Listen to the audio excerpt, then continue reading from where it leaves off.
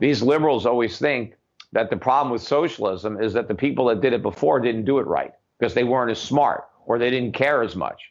And that this new group of socialists is going to succeed where all the other socialists failed. They're not. They're not any smarter. They're not any more caring. The problem is it doesn't work.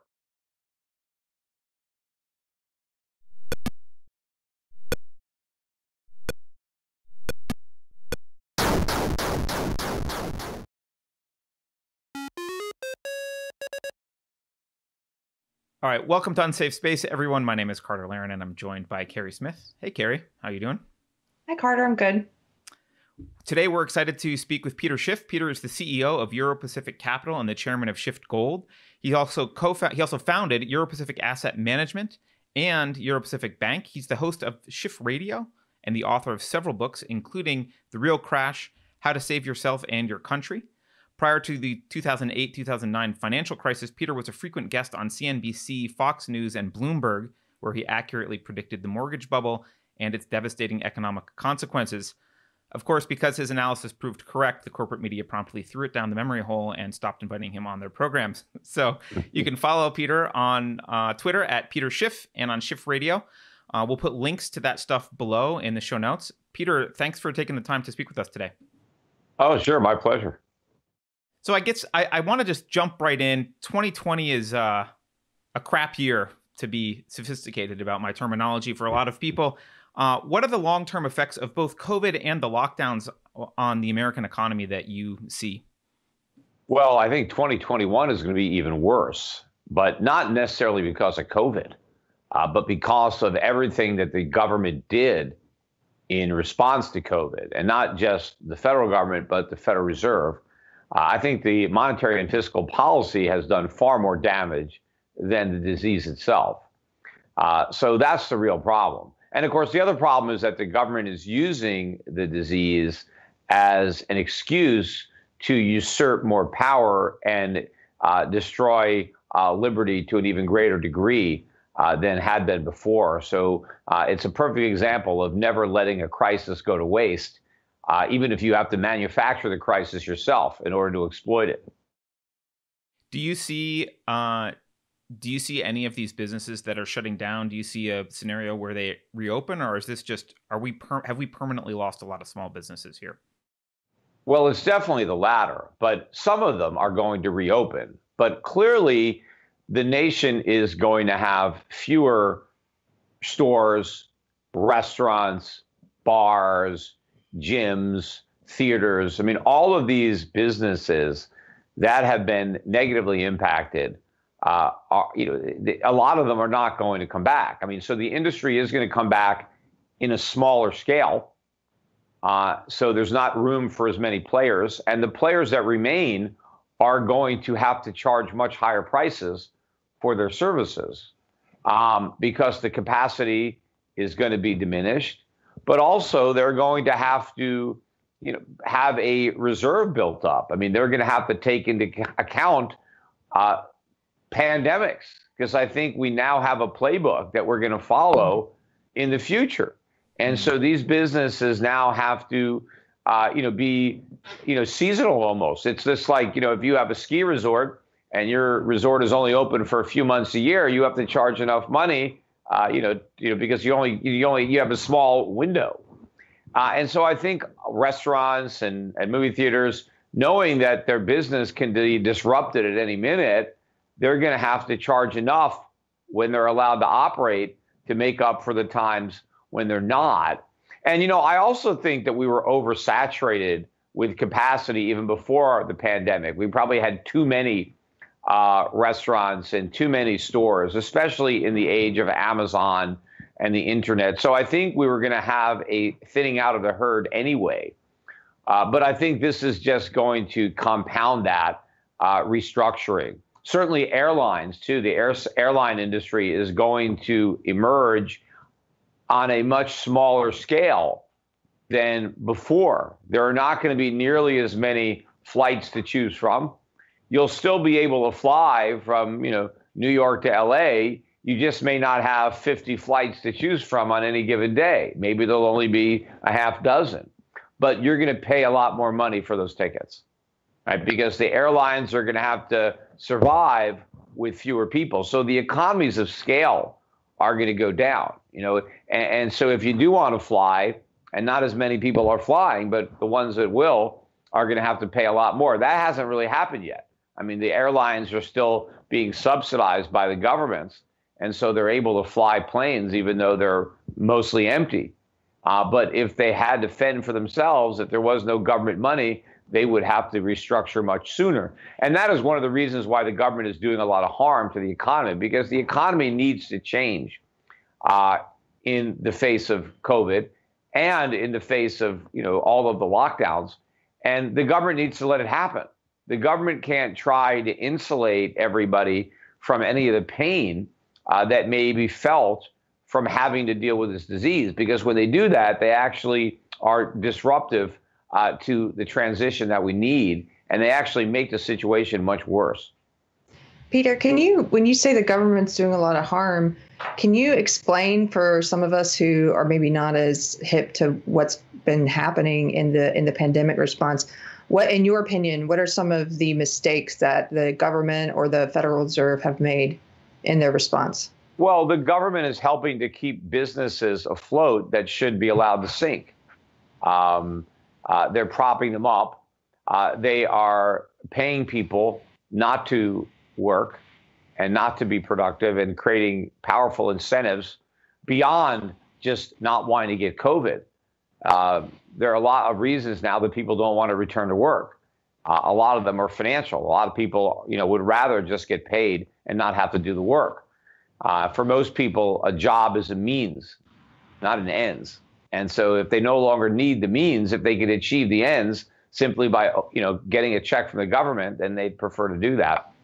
And we are massively increasing government spending. I mean, government spending is a burden that the economy needs to bear. And if now we have to bear the burden of COVID and the bigger burden of more government, that is a very heavy weight for the economy. And so it is undermining the economy. And of course, all this new government spending is being paid for through inflation. The Federal Reserve is printing money and just sending it out to people, whether it's small businesses or just their employees who are now at home. Everybody's getting a check, but nobody's doing work. So it's one thing if you're productive and you provide services, you produce goods, and in exchange for that, you get money. And now you buy some of the goods and services you help produce. But if instead you produce nothing and just stay at home, yet you still have money because you got it from the government, well, there's no productivity associated with that money, but there's demand associated with it. So you go out and spend the money as if you've actually put anything into society, but you put nothing in. You're just taking out. So all that happens when the government prints money is that prices go up. And Americans are about to feel the sting of rising consumer prices in a way that we've never experienced in this country before, something that's going to be far more profound than what happened during the 1970s. So, Keri brought up the Federal Reserve, and I think a lot of our audience is familiar with this, but a lot of them aren't. Biden just picked or nominated Yellen to be the Secretary of Treasury. Can you first describe what the relationship between the Fed and the Treasury is, and how you think she will perform in that role, and what you may be worried about there? Yeah. Well, unfortunately, the relationship is not what it's supposed to be. It's supposed to be independent. The Federal Reserve is supposed to be the chaperone at the prom, right?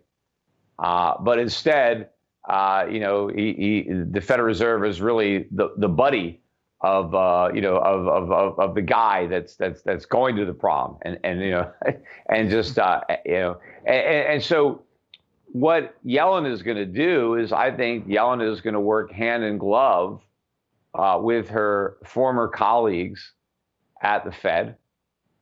And you're going to have an even closer relationship between the Treasury Department and the Fed than we've had in the past. And that's going to be even more problematic in the future than it was in the past, because you want the Federal Reserve to be independent precisely to prevent the government from running large deficits, knowing that the Fed is going to monetize them.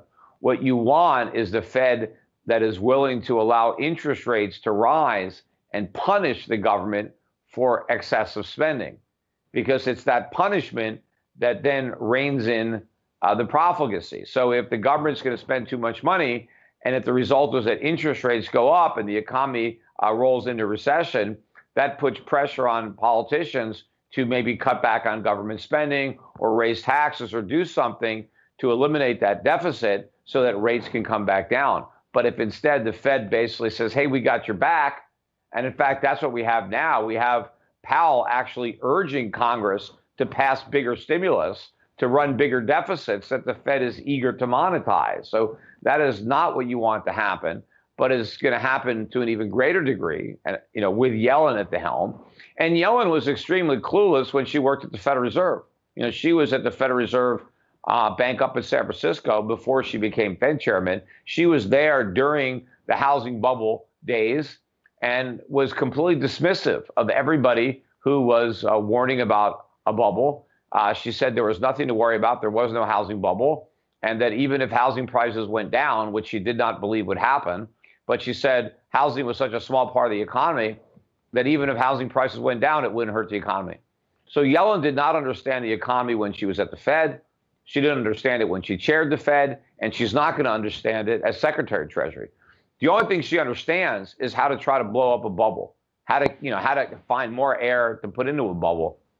But the problem is there's so many holes in it at this point that they're not going to succeed. But they will succeed in one thing, and that's destroying the value of the dollar. And the Fed talks about we want more inflation. Well, they're going to get more inflation. They're going to get a lot more than they bargained for. And it's not going to be good news. It's going to be horrible news.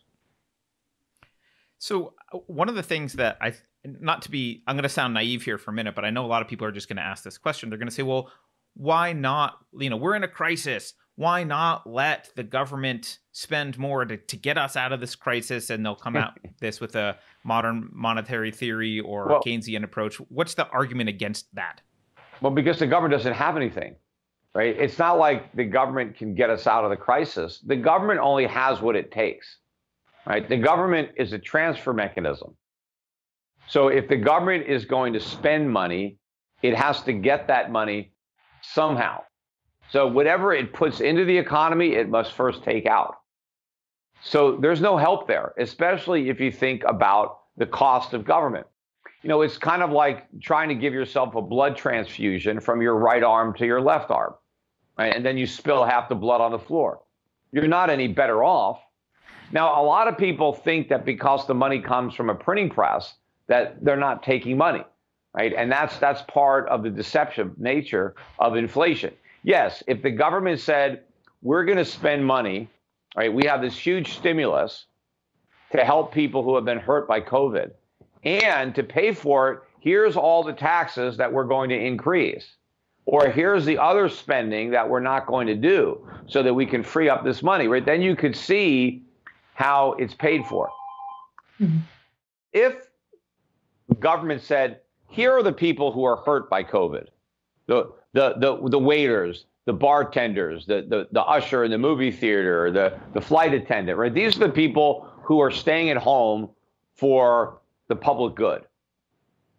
Here are the people who are not hurting, right? The people who can work from home, right? All these people, it's business as usual. We're going to put a special tax on them. We're going to take money from them and give it to these other Americans who unfortunately are bearing the burden, right? That you could say would at least be, honest, right?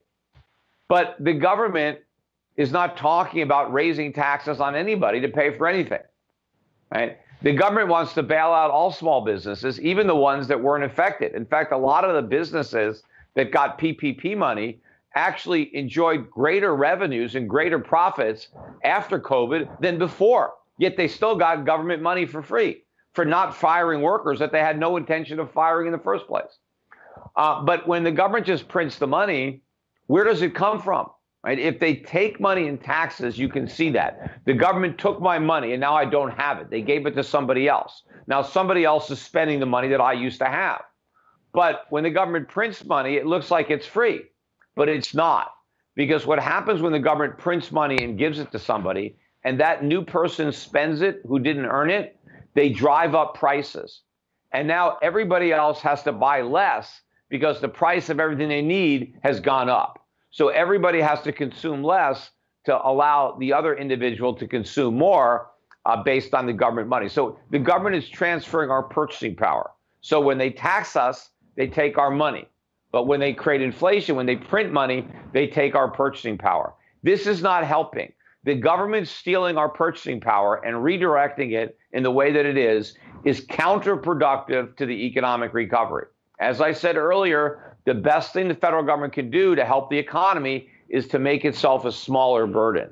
And I do think that to the extent that certain people are told that you can't go to work, right? You can't run your business. If they're being told that by a local or a state government, then that local or state government should figure out a way to compensate those individuals from the local tax base, right? Nobody should be pushing off the cost to the federal government and beggar thy neighbor. If a state wants to impose lockdowns, it needs to do a cost-benefit analysis and decide if the benefits are worth the costs, and if they are, how it is going to pick up those costs honestly, rather than expecting the Federal Reserve to do it dishonestly. Right. Right. So not to switch gears too much, but I know we have a limited time with you. What do you think the COVID and the lockdowns, this whole crisis, how do you think this will affect the global supply chain? And what's the long-term effect of that on the U.S. economy? Because we've been pretty internationally or globally integrated up until this point. Well, it's already affected it. I mean, you can look around and see there are a lot of goods that are in short supply right now. A lot of things are hard to get. It takes a long time to get them, and the prices are already gone up. And I think a lot of these supply chain bottlenecks, it's going to show up even later down the pipeline because a lot of stores maybe still had some inventory left over. The problem is, how do you replace it when the supply chain is bogged down and you haven't had factories that have been in production?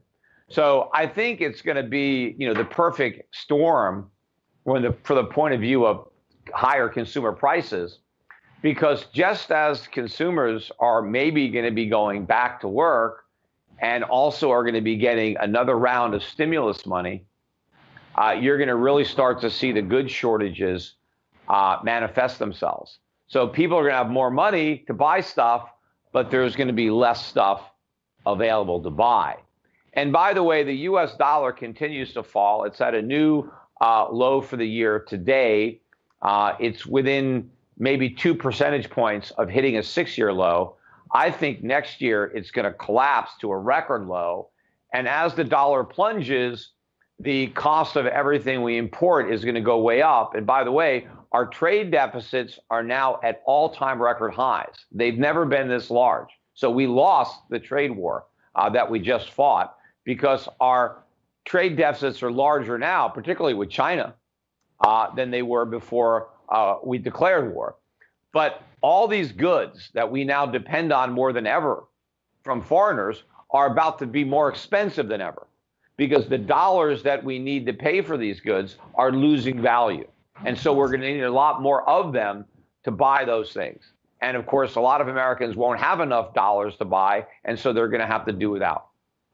Do you think this declining American dollar and the inflation that's happening as a result of the lockdowns and some of these government measures, do you think that is contributing at all to how Bitcoin is performing? I just saw it cross. I'm not sure when this is going to air, but today it crossed an all-time high of 23,000. Well, I think it is certainly contributing to the marketing campaign behind Bitcoin, right? The whole idea is that the dollar and other fiat currencies are going to collapse, that we're printing too many of them. We have quantitative easing. I mean, all the things that I've been warning about, that's all true. And if people are worried about these things, they should be, buying gold. But of course, if you have Bitcoin you're trying to get rid of, the idea is to try to convince people to buy your Bitcoin instead of buying gold.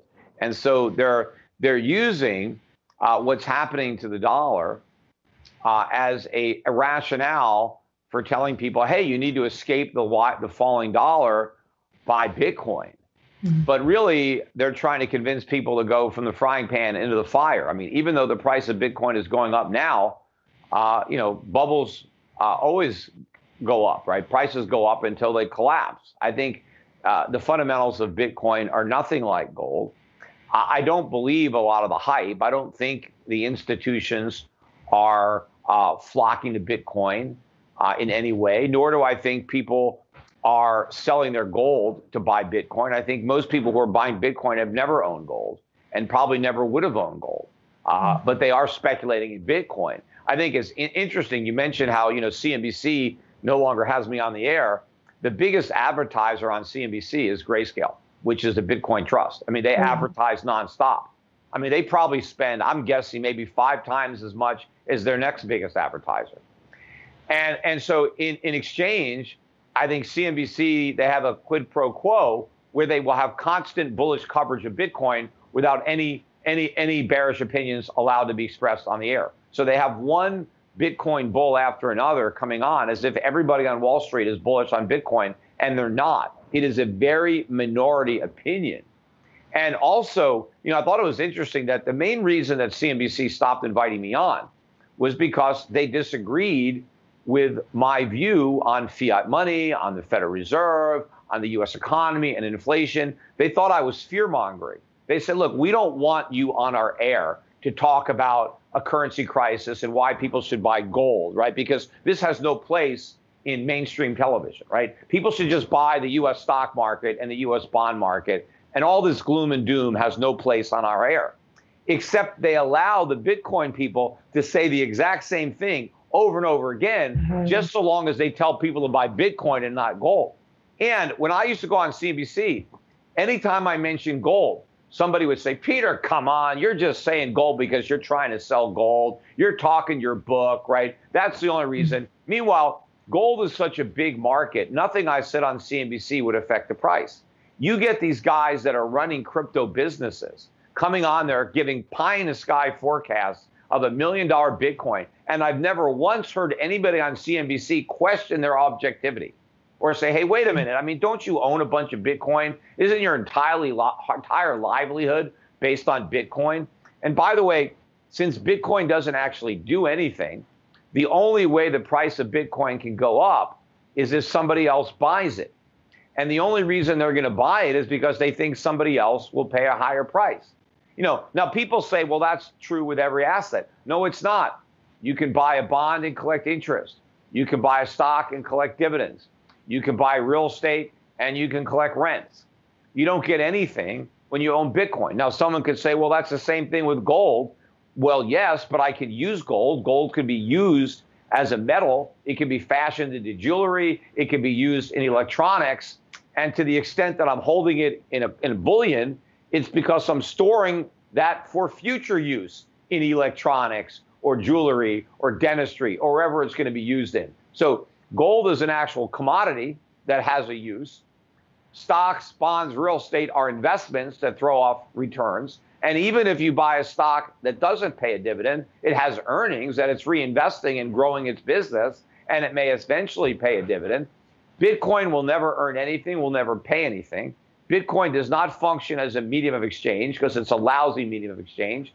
It doesn't function as a store of value because it has no value to store. It is nothing. And I think this will go down as probably one of the greatest investment frauds and successful pyramid schemes for the promoters who got in early and really cashed out and made a fortune off of the greed and ignorance of the general public with a lot of help from news entities like CNBC, which I would not be surprised if when the dust settles and a lot of money is lost, especially maybe in retirement accounts by people who have bought shares of the Grayscale Trust, I think the parent company of CNBC or NBC Universal, they better lawyer up because I think they're complicit here. I don't think this passes the smell test. And I think that when people lose a lot of money, I think they're going to have a good case to recoup those losses. And that's generally what happens. When these pyramid schemes collapse, the lawyers come in like vultures. But right now, it's all going to be just a negative sum game. Whatever some people make, comes at the expense of what other people lose. And then the lawyers will come in and sort it out. And then, of course, the politicians will come in to close the barn door after the horses have gone. And there's going to be a lot of new regulation. And, you know, one of the ironic things is that the crypto industry is going to succeed in making fiat currency look good. You know, they want to criticize the dollar, the euro, the yen. Well, people are going to lose more money in digital fiat than in the paper variety. In the meantime, a lot of people who are rightly concerned about the current monetary system and who should be looking to gold instead are looking at fool's gold. I know we have you for a limited time, so I just want to ask one final question here. There's a famous economist, you may have heard of her, AOC is her initials. And well, I would think you mean a famous bartender. Oh, yeah. Not that there's anything wrong with bartenders. I just don't want them making economic policy. Well, doesn't she have a minor, drinks. I think, in economics? I don't know. But she and her ilk will make the argument. You talked about a blood transfusion from my left arm to my right arm and spilling it on the floor, which is an excellent analogy for how government functions. But she will make the argument that you've got these Jeff Bezoses and Mark Zuckerbergs, and they have more money than God. And we can just take their money and it will have zero impact on anyone except for those guys. And who cares about them because they're rich and they can save the economy. And that's what we should be doing. Is the bartender correct about this? Well, I mean, first of all, I think that one of the reasons that guys like Zuckerberg and Bezos have amassed as much wealth as they have has to do with the bad monetary policy of the Fed. So if we had realistic interest rates, I don't think their stock prices would have, you know, this much value. So a lot of the wealth that they have is just on paper, right? Because it's just, you know, what are the stocks worth? And yeah, sure, they've been able to sell some stock and cash out, you know, real wealth. But how do you go about, you know, redistributing that wealth? I mean, how are you going to take wealth away from Bezos or Zuckerberg without having an impact on the economy? I mean, you're going to. I mean, if you wanted to take a significant portion of Bezos's wealth, he would have to sell lots of stock in Amazon. Well, somebody would have to buy that stock from him. So the money, you know, that comes out of Bezos's pocket, you know, somebody else is going to have to take those shares. If the price of the stock collapses as a result, then a lot of that wealth just disappears, and it's not even there for AOC to tax. But, you know, the basic problem, apart from the legality and morality of stealing money from people who earned it and giving it to people who didn't, is the negative economic incentives that such theft creates, because you punish people for being successful and you reward people for not, and you create incentives to just position yourself to get government money, and people try to avoid those taxes. So people want to be less productive and create less wealth in an effort to pay less taxes. And other people position themselves to produce less so that they can receive more in the way of benefits. Look, I've got nothing against private charity. In fact, I'm in favor of that. I mean, I'm in favor of individuals helping other individuals who are in need, and people voluntarily giving money that they've earned to the causes that they believe in and to people who they believe are actually worthy. But it's a different thing when the government, through force at the point of a gun, steals money from people and then gives it to other people who may not even be worthy at all, just may have the right political connections. And so that's legalized theft. And, you know, that's what AOC is in favor of. She wants to use the power of government to do what she thinks is right. I want the free markets to function. I want voluntary interaction. I don't believe in the all-powerful government. I don't want AOC making decisions for everybody. I want people to make their own decisions. And I think when you do that, history has shown that that is how you have the greatest amount of success. That's where you lift people out of poverty, and you have the highest living standards. Every time people, many of them may have been well-intentioned, and maybe AOC is well-intentioned, but many of these people have tried socialism in the past, and it's always been a failure. it destroys the very people that it promises to help. And it's not going to be any different under AOC. I mean, these liberals always think that the problem with socialism is that the people that did it before didn't do it right because they weren't as smart or they didn't care as much. And that this new group of socialists is going to succeed where all the other socialists failed. They're not. They're not any smarter. They're not any more caring. The problem is it doesn't work. Mm-hmm. What does work is free market capitalism. The problem is the government interferes with free market capitalism and then creates problems. And now those problems created by government interference are held out as why we can't have capitalism anymore. When it really shows is why we can't have any more socialism mixed in with our capital. I think that's a great way to. You've answered. I was gonna try to squeeze in one last question, but I think you just answered it for me. I was gonna ask, what's at the root of bad economic policy? I'm sure it's a myriad of answers, but is it lack of understanding or is it bad intent? And you kind of answered. A lot of it is democracy itself, which is why this nation was founded to be a republic and not a democracy. Because when you're auctioning off votes to the highest bidder, people just want free stuff. They don't want freedom.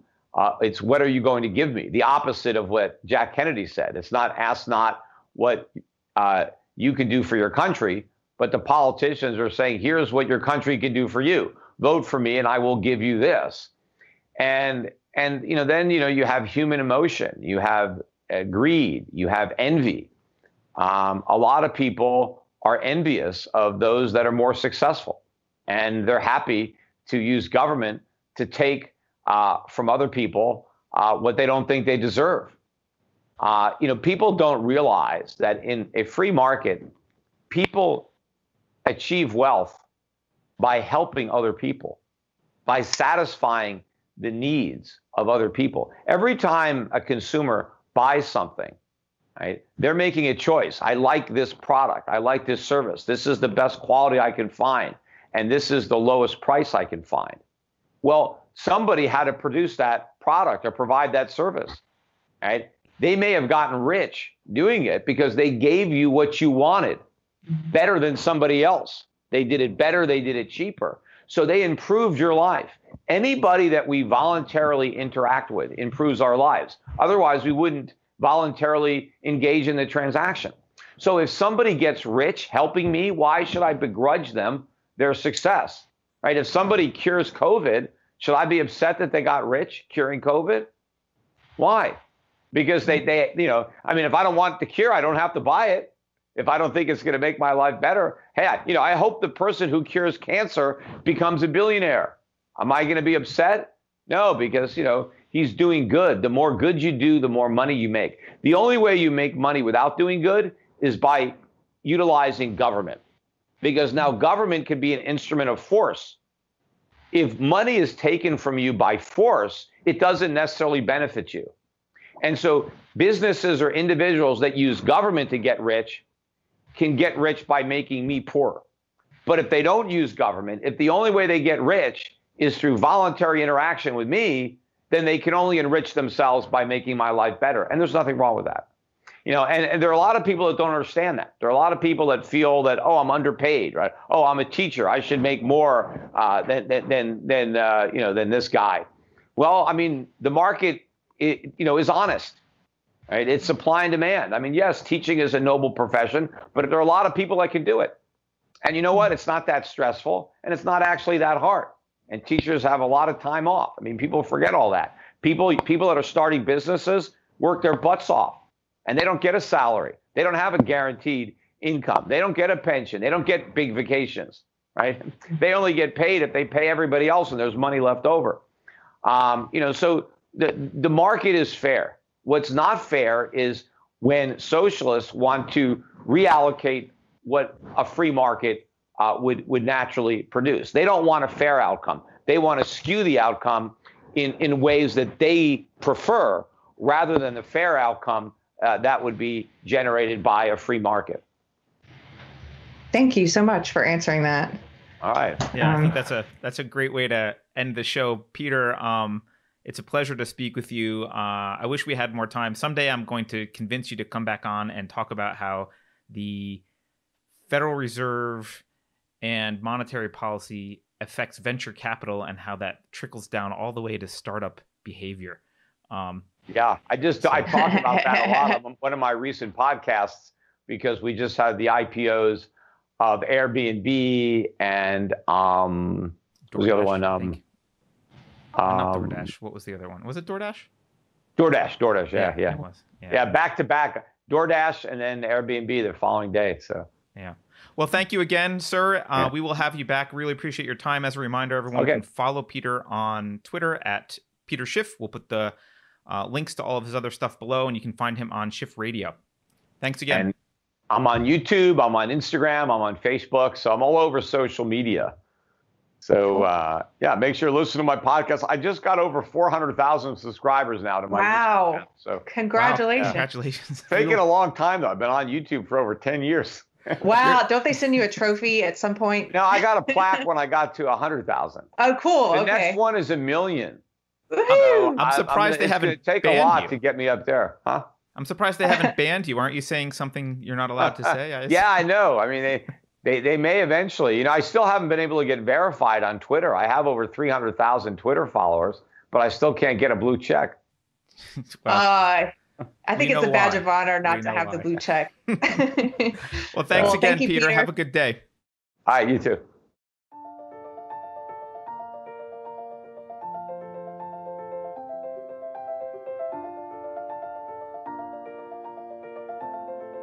Thanks for watching.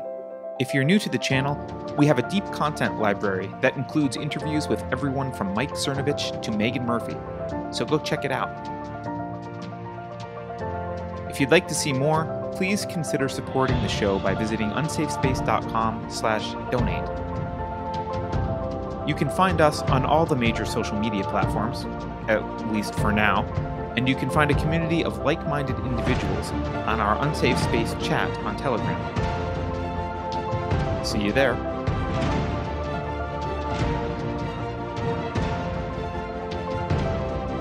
Warning.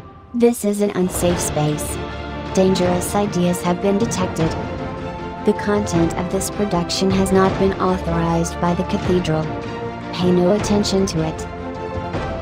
For your protection, the following co-conspirators have been unpersoned and marked for cancellation. Any association with these individuals will result in placement on the naughty list and a lump of coal. Here's a fun fact. Failing to leave cookies for Santa Claus is now considered a form of fat shaming. If you think about it, no one should be allowed to express opinions. But don't. Think about it, I mean. That's not your job. Thinking has been scientifically proven to be less efficient than compliance. Did you know that distributing presents using a magical sled is unlawful without a valid license and may be subject to taxation? Computer voice courtesy. Never mind, that last line is fake news. Please disregard it and return to your safe space immediately. There will be cake.